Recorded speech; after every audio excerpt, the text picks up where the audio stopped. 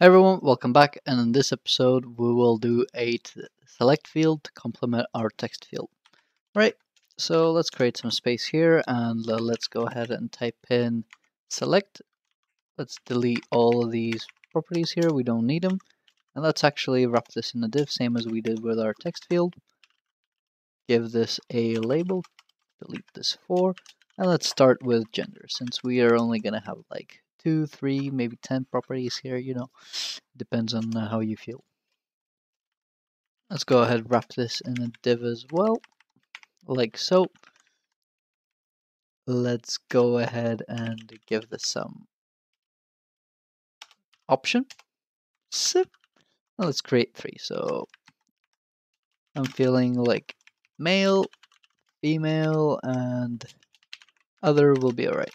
Okay, so male, female, other.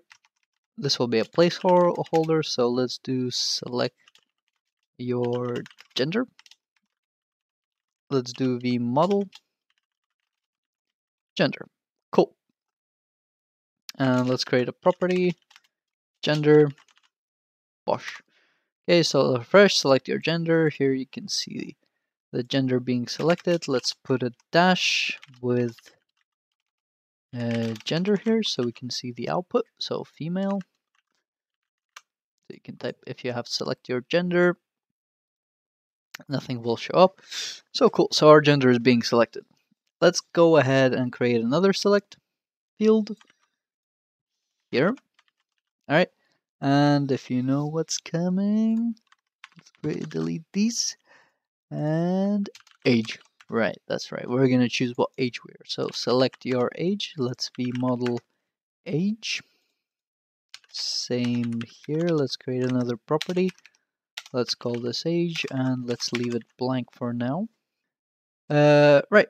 So unlike your genders, we can have way more ages than we can have genders. So let's actually go in here and let's create an age list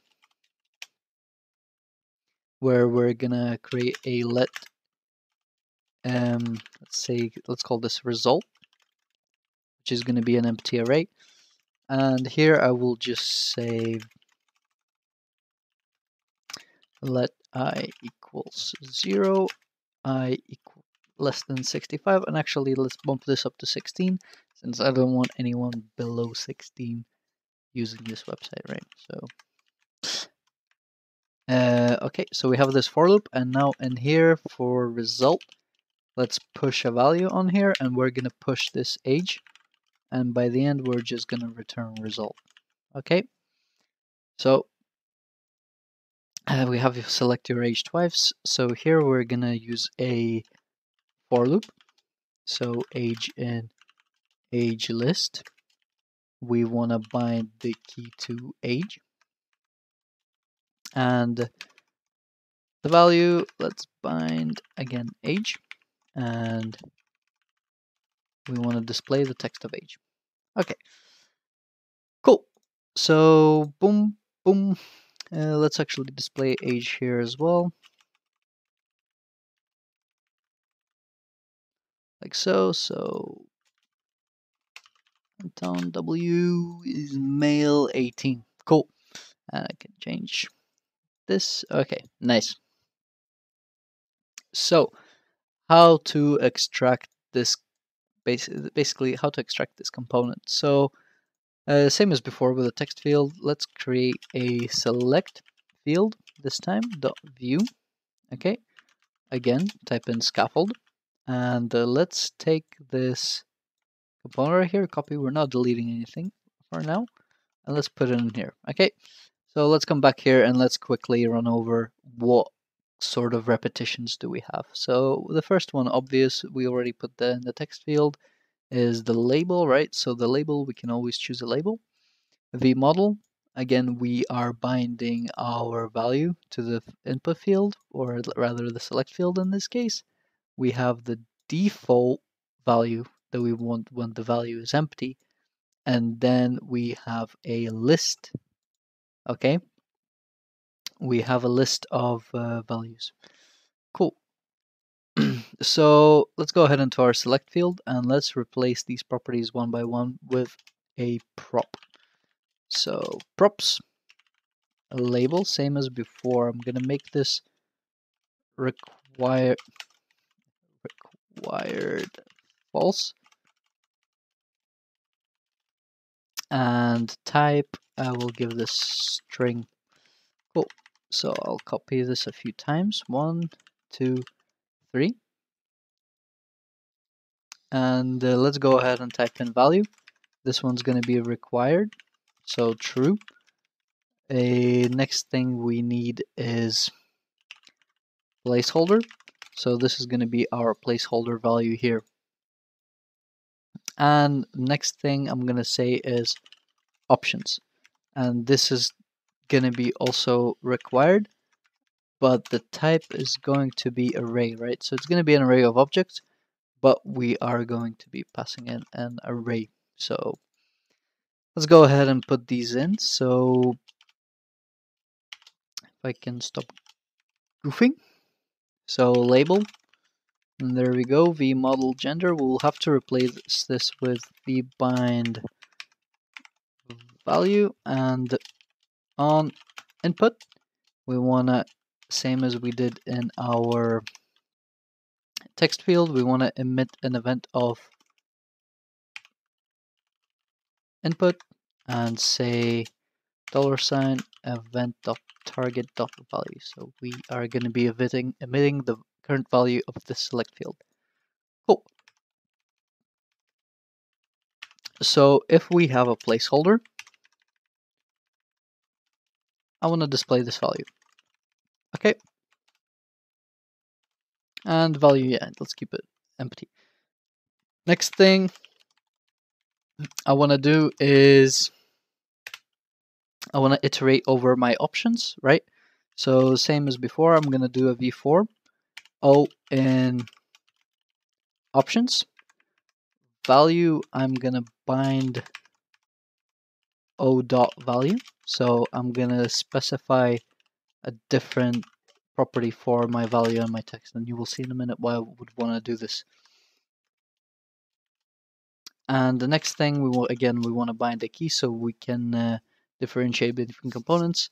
I will show you how to use this key property and to your advantage in some points, but for now let's just specify it to something unique. So let's just do opt, and we can say O dot value, O dot text. Okay, cool. So let's format this. Looks alright to me. Doesn't look like I forgot anything.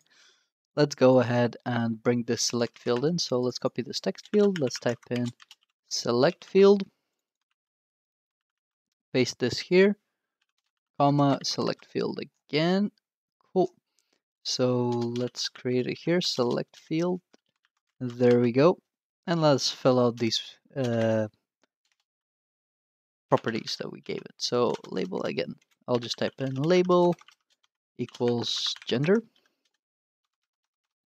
Whoop, don't need comma.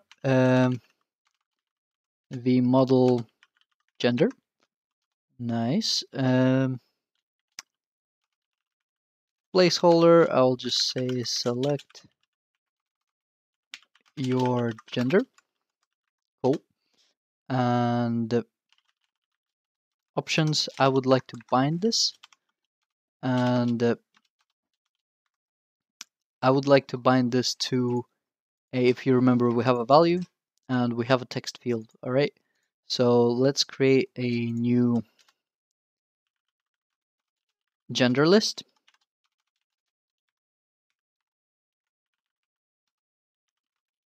And here we will just return not an object, sorry, but rather an array of objects.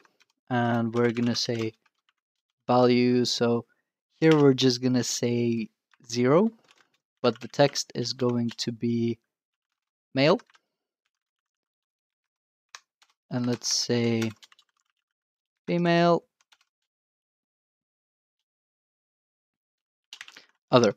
So because once you send it to the server, you might want to store it as an ID in the table and not as an integer rather than a string, because strings can be expensive and integers aren't.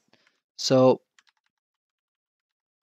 let's keep it like this. So this is what we're returning.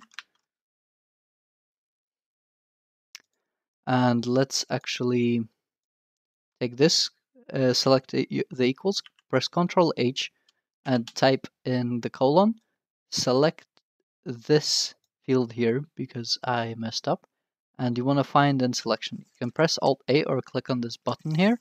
So let's press Alt A, and then we can do Ctrl Alt Enter to replace all these occurrences. Cool.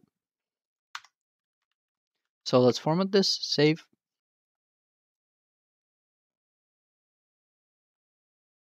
And I feel like I replaced something else. Okay, options, yeah. So I haven't bound anything to the options yet.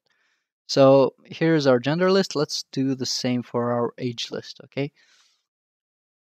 So let's create a value. And here, really, I'll just do the same value for both of them. So value and text will be the same. So this is going to be an array of objects now. So let's go ahead to our options here and let's bind our gender list. Also drops it to a new line. Let's copy this, paste it here, say age, bind age, select your age, and I want to say age list. Cool. And now let me just get rid of these two fields here and refresh so we don't get any errors yet. Male 16. Okay, so you can see the value here is being changed. So you can really, let's just, for aesthetics, we'll just specify it like this. Okay, so now that when we type in 34, apparently I'm 34 now, but yep. So here we go. We have our input fields, we have our select fields. Next up, ooh, I don't know what will be next up, but it's going to be a surprise. Okay, so this will be it for this episode. I'm going to show you later on how to extract these components, but that's going to be later on. If you enjoy these episodes, leave a like, subscribe, and leave a comment if you have any questions. And as always, see you in the next episode.